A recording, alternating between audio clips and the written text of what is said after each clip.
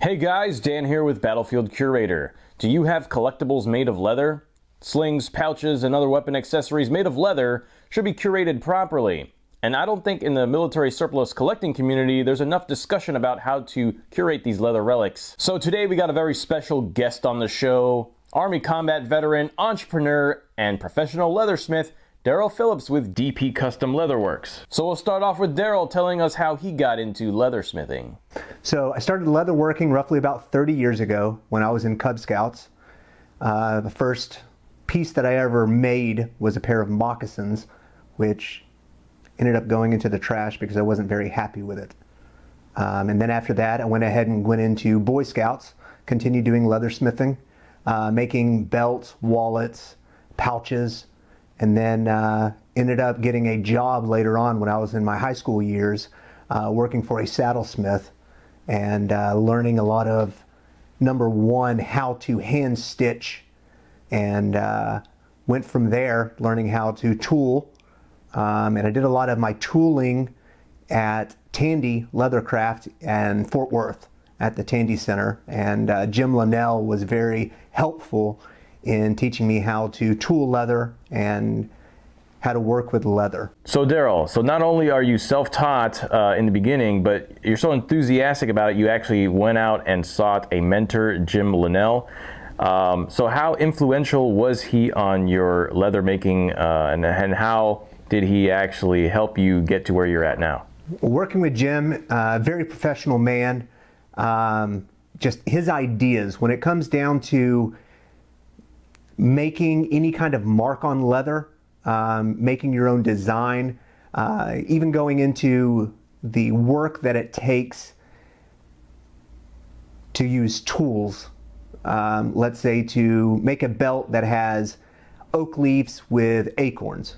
I didn't realize how long the process takes, but it's actually, it's a labor of love in order to do it. And with that, it just sparked interest in me to be able to create anything that I wanted to with leather, and it just grew from there.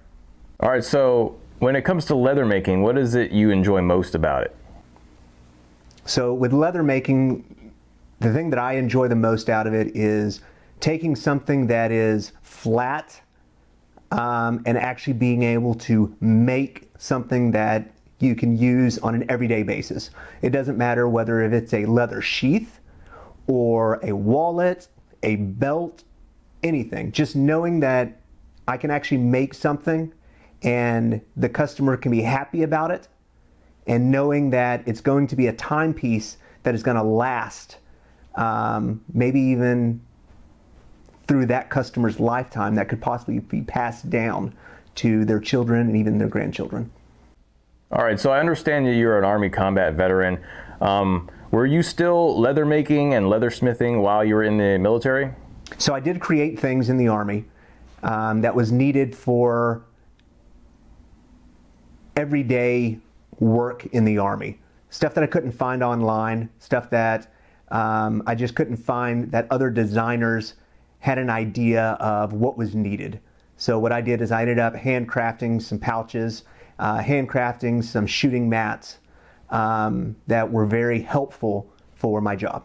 Yeah, and I can understand that. I mean, while I was overseas, I had a watch that broke, the watch band broke, so what I ended up doing is taking 550 cord and making my own watch band out of it. So you didn't really like sell it. So when did you actually start your business selling leather goods? When did you realize that, hey, I have such a craft that, I should start a business? So I got back into it roughly 2018. And the reason why is because I was looking for a shave kit, of all things, that was, number one, inexpensive, but with leather that I wanted something just made out of leather that was worthwhile, something that would last, something that wouldn't just fall apart, and that wasn't ridiculously expensive. So I decided to go ahead and make one. And then it just sparked my interest that much more. And I just enjoy, I forgot that through my military career, that I loved working with leather so much. So that sparked more of an interest. And then I was like, you know what?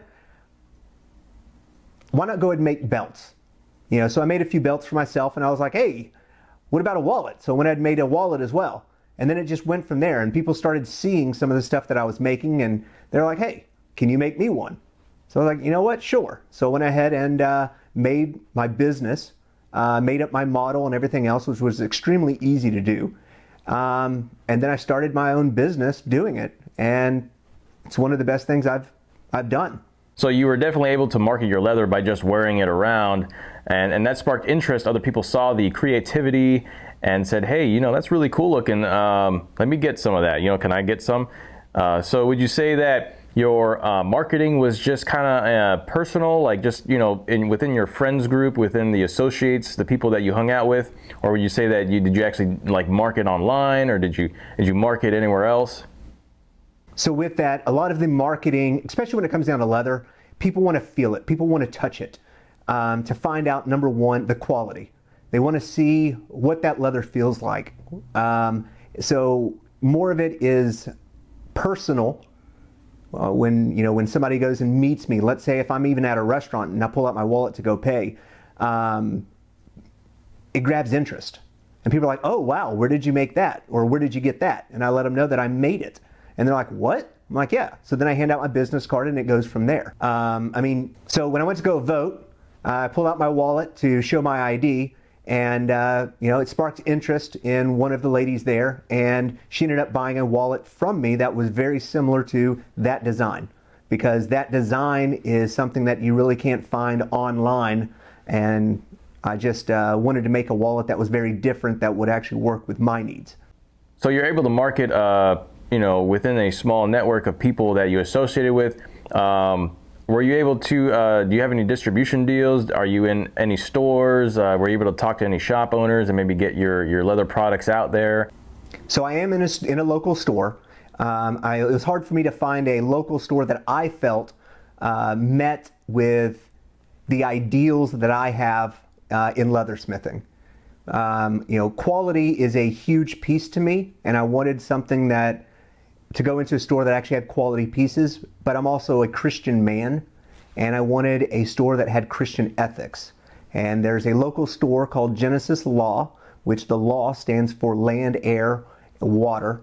And Tony, the owner, allowed me to come in and sell my products out of her store, and it's been great. All right, so what kind of leather products do you have in there? So some of the things that I have in her store are some of my leather belts that I've made, some vanity trays. Let's see here. I also have some bracelets, some cufflinks, and some cuffs, and wallets. All right, and are these available on your website as well? They are available on my website as well. Now, I understand, like leather making, there's a lot of tools required. So could you go over where you acquired some of your tools and how long you've been acquiring the tools for these? So I've been having leather tools for over 30 years. Some of my tools I go, I could find maybe even at a garage sale. Maybe I could find at an old leathersmith that is getting ready to close shop. I've also bought a lot of tools online. When I first started, I used to go to Tandy all the time. Tandy is great with their tools, but it's not all of their tools are pro tools. Pro tools meaning something that you can use every single day. Now they actually have a pro line, which is very good tools, and I use a lot of those as well. All right. So now we'll just kind of go into like how leather is made, maybe some leather pro tips, for the audience out there. They're not, like we all know leather has been used for centuries on end. And there's just so much that I think nowadays we've gotten away from actually making a lot of products out of animal skins and animal we just kind of got away from making products out of animals altogether. A lot of things are made synthetically these days. So can you give us a short explanation on how leather is made? So leather is made once it goes to a tannery. What the tannery does is there's a huge difference between veg tan and chrome XL tan. So a veg tan is usually used with a lot of natural products like roots and barks. And what that does is it actually makes a veg tan or a very pliable leather that is very nice. And that's one thing that I like to use rather than the Chrome XL tan leather. Now the Chrome XL has bits of metal that are put into it during the processing, and there's more chemicals. So I like to use a lot of the veg tan because a lot of the products that I make are going to be close to the skin, and I don't want anyone to be getting cancer. Wait, cancer? What do you mean by cancer? So certain people, depending on how their body mechanics are more susceptible to take in the metals. Let's say if you're wearing a watch band that was made with Chrome XL and you go to the gym and you're sweating. Well, during that, you're also going to be wetting down that leather. And if it's not properly sealed, then some of that metal could actually go into your skin, and eventually over time, it could help for cancer. Not saying that Chrome XL is going to give you cancer, but it increases more of that risks. What's the difference between high quality leather and low quality leather? So when it comes down to leather, a lot of people have a misconception when it says genuine leather. Genuine leather is more of a bottom of the barrel leather. A lot of people are not familiar with words like top grain leather or high grain leather.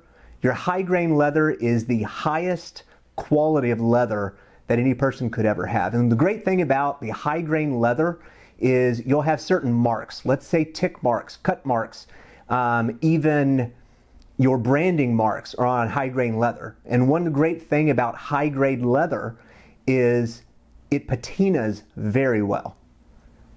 And then just underneath that is your top grain leather. Now your top grain leather has actually been sanded down. So now those imperfections on that leather is no longer there. But the downside to a lot of your top grain leather is it needs to have a shining agent or like a leather sheen that is put on it for it to actually have that pretty shine that everyone looks for on leather. So what's the difference between the leather that you use and the products that you make compared to some of the leather that's used in some of the off-the-shelf, run-of-the-mill stores out there?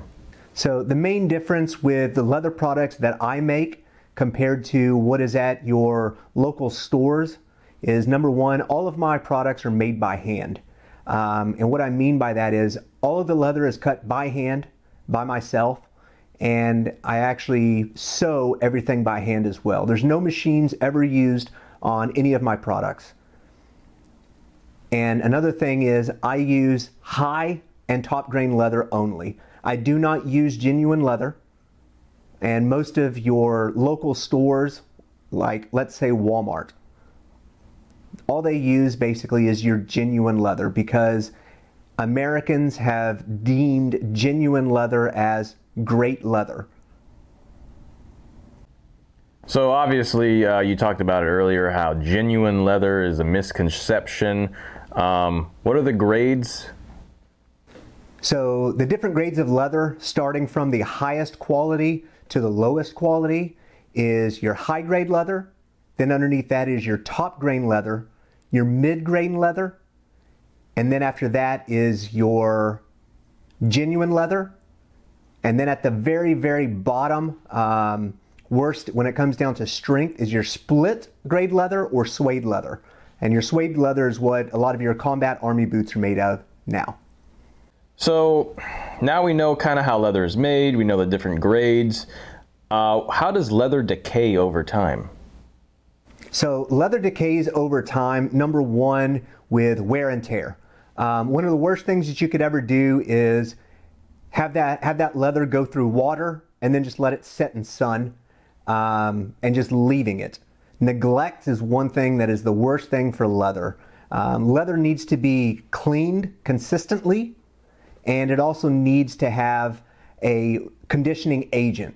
One great conditioning agent that I use is neat's foot oil, and it actually helps condition that leather and clean that leather back to its original properties to keep from the pores breaking down. And so how often should someone do that to help keep their leather products from decaying? My recommendation, number one, depends on how much usage you have. If it's going to be in harsh environments, let's say with your saddle, I would recommend actually using some oil like neat's foot oil to recondition your saddle. If you're going to be riding out quite a bit, I would recommend probably about every 6 months. Oh, okay. So do you have a lot of experience with saddle making and saddles? I worked for a saddlesmith for roughly 4 years, very similar to the same things that Don Gonzalez does out of Texas. Okay, so it looks like you have a pretty broad area of expertise when it comes to leather products. So you've kind of dove into the small stuff like your wallets and your belts, and you also have experience with some of the larger leather items like your saddles. So when it comes to like storing your leather products, where is the best place in your house if you're going to store them? Where would you store them? It's best to go ahead and store them more so at room temperature and away from light. Try to keep it away from any kind of sunlight at all.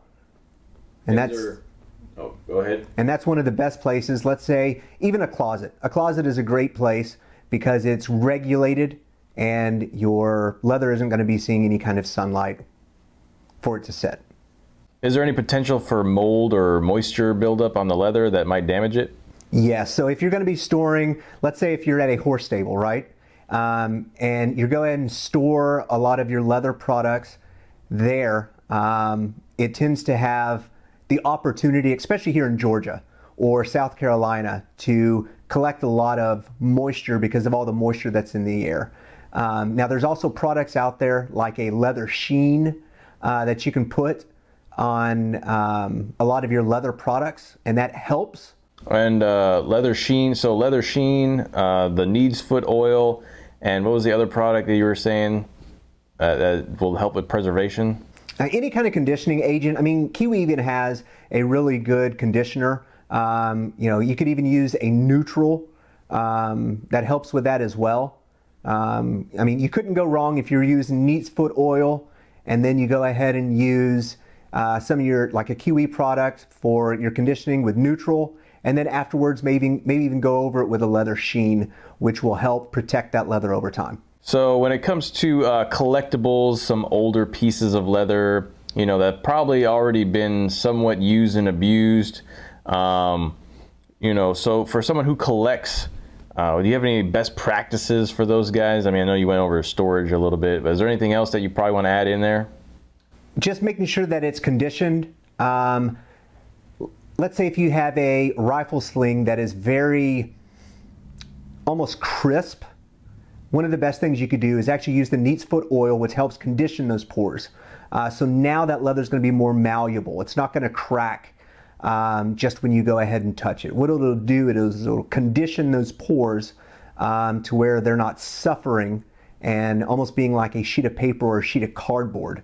And with that oil, it's actually going to condition that leather and make it a lot more malleable. Okay, okay. And, you know, I've seen some things made of leather before, and one of the most interesting things I've seen that's a collectible is a German sword, and the handle was made out of shark skin leather, and I thought that was really interesting. So what animals can be used, or what animals, you know, would you use for leather making? So with leather making, I can use just about any kind of leather off of any animal. I mean, leather is a hide, so it doesn't matter if it's alligator, which is an amazing skin, your rhino, your elephant, which are very tough, and I definitely use a lot of cow skin. I mean, I use beaver skin, shark skin, fish. Hide is actually another one that is great. It's actually one of the first leathers that was ever used in clothing for humans. That's pretty cool. Yeah, I mean, I never knew that you could use so many different types of animals for leather making until, you know, I started looking a little bit further into it, and now you kind of shed more light on what's been used. So what's probably the most popular out of all the animals used for leather? The most popular would definitely be cow. And I think it's because of the accessibility and the affordability. Now you also have some great leathers that are going to last a lifetime, with that being some stingray, even your alligator or gator, which a lot of people use for your gun sheaths. And that's going to last you a complete lifetime. Okay, well that's pretty interesting. What would you say is the highest quality animal you could use for leather? Probably one of the highest quality ones that you could use for leather, I would say a stingray. Stingray is very, very tough, but it's also thin. But it's also very hard to work with, especially if you are handcrafting every bit of it, because it has little marks on them. They're little circular marks, and all those little circular marks are actually calcium. It's a calcium that makes the stingray so very strong. Well, on top of that, it's also waterproof. All right, well thanks for sharing that information about how all the animals that you can use for leather. We're gonna go back to some collectibles. So what I did was I brought some slings and some other collectibles that are made of leather that have kind of just been beat up over time. So I'm gonna hand them to you and just kind of give me your insight on what you could do to, you know, preserve some of these or try to bring them back to life. All right, so the first thing I got here is a Western style. It's actually a kid's holster, and it looks pretty beat up. So what can you tell me about this? So this is a gun belt. And actually somebody spent some great time on it, because I see some of the tool marks that are on it. This is actually made out of a cowhide, and it's actually patinaed very well. So this is actually more of a high grade leather. Oh wow. And that, I would believe that would have been made in the 1950s. You know, that you could have bought them at a store, and a general store, and it would have came with a cap gun, and the kids, you know, would have been outside playing with those. So obviously that had broken right there where the holster is. So is there a way to fix that breakage there? So this breakage is very easy to fix. It's just using another leather, basically the same type of leather, cow leather, and actually stitching. And you can actually put it back together using another piece of leather. You just can't glue leather back together. Granted, it's made out of pores, but for the strength, you're definitely not going to be just gluing it together. You want to be able to sew it together, and then it'll last a great deal of time after that. Okay, and then like you were saying before, maybe some neat's foot oil. Like, how do you preserve it? Yeah, some neat's foot oil would be great on this. Granted, the malleability on this leather is still really good. I love the patina color to it. Another thing that could be used is almost like a shoe polish. Instead of using the polish part of it, I would actually use a neutral. So what I would do is just use like a terry cloth, and first use some saddle soap. And saddle soap will actually first clean the leather really well with a little bit of water and terry cloth and saddle soap. Once that dries, then I would go ahead and use a conditioning agent like your neat's foot oil. And it doesn't, I wouldn't say that this would need a lot of neat's foot oil, but then after that dries, that oil dries and soaks in really good to those pores, then I'd probably go over with a neutral. And then once that neutral is put in and those pores start soaking in that neutral, you'll actually notice more of like a glossy coat coming down on it. And then after that, I would just use a shoe brush or a shoe shine brush and go over it and shine it up. And then after that, it's ready to go. All right, so here we go. Here's a sling here, and this seems pretty cracked. It's kind of stiff. What do you say about that one? Okay, so with the stiffness on this, a little bit of oil will go a long way. I like to use neat's foot oil. It soaks into the pores very well, and it'll keep from the cracking.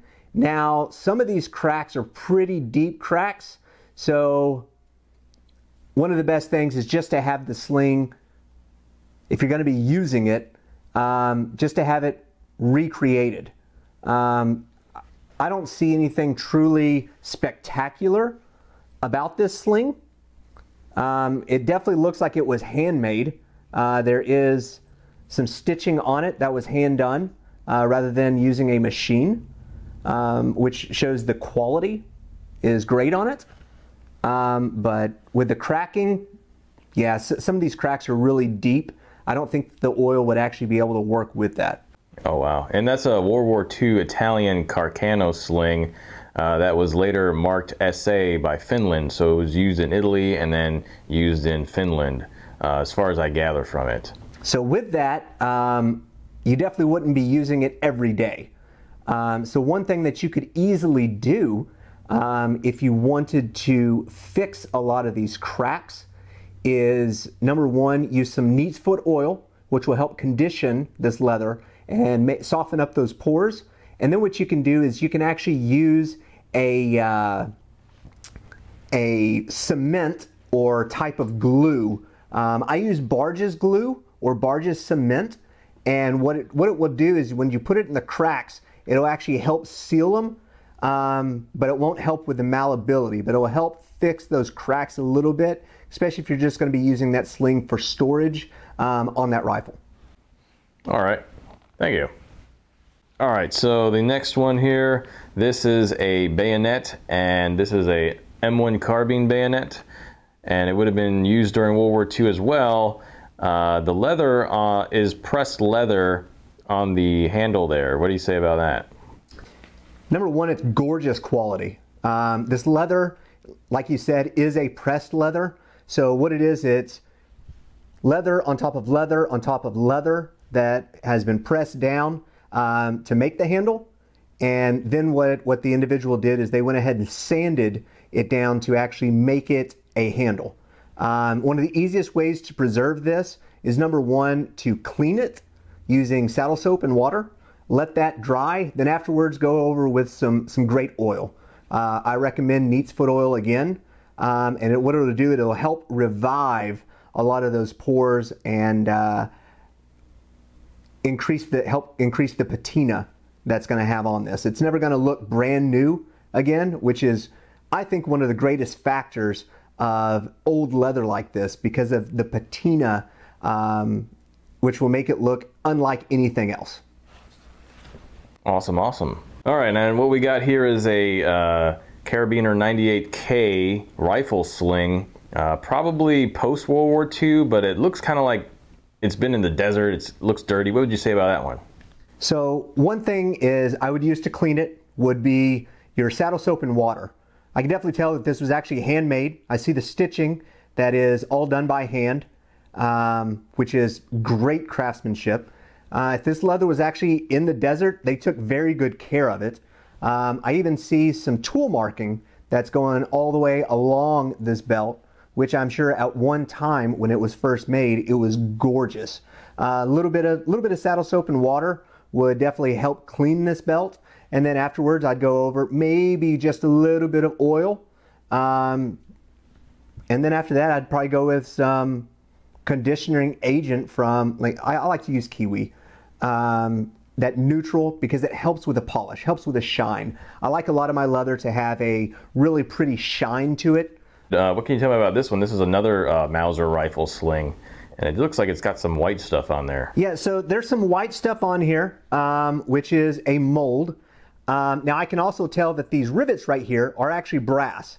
The way that I can tell that is because there's a greenish blue, which is typical when a little bit of water gets on that brass, and then the pores, it starts growing that mold on it. One of the easiest things to go ahead and do to take off the mold would be use saddle soap. Once you let that saddle soap set in with the water, let it dry, let it air dry for a really good time. I'd say in between 24 to 48 hours. After that's done, go ahead and hit it with a saddle soap again, and then make sure that it's very well rinsed with the water. And when you do that, once it dries, it's going to be a lot harder, almost like cardboard. So then what I would do is I would use some oil, replenishing agent and conditioning agent all in one, which I go back to neat's foot oil. And then after that, I'd probably go with a conditioning agent, more like your neutral or shoe polish, and then buff it out. Do not ever use bleach on leather to try to take off that mold. All right, awesome. All right, so that was a lot of pro tips there, and I hope the audience can really learn from a lot of the things that you talked about. All right, so where can people find you on social media? So the social media platforms that I'm on is actually I have my own website at dpcustomleatherworks.com. I can also be found on Instagram and Facebook underneath the same tagline. All right, Darel, thanks for your insight on leather curation. Guys, I hope you've learned a lot from Darel Phillips with DP Custom Leatherworks. He's been quite the inspiration to me to get my leather products shined and preserved because obviously those products that I showed him, those items that I showed him were mine. And they've not been kept in the best condition over time. So I hope to get them to a restored state, and probably will post it on my social media. And again, Darel Phillips with DP Custom Leatherworks. And you can find us at Battlefield Curator on Instagram, Facebook, and here's our YouTube page. So if you haven't already, be sure to pulverize that like button and subscribe for the algorithms. And don't forget to learn history and curate history. Make it a great day.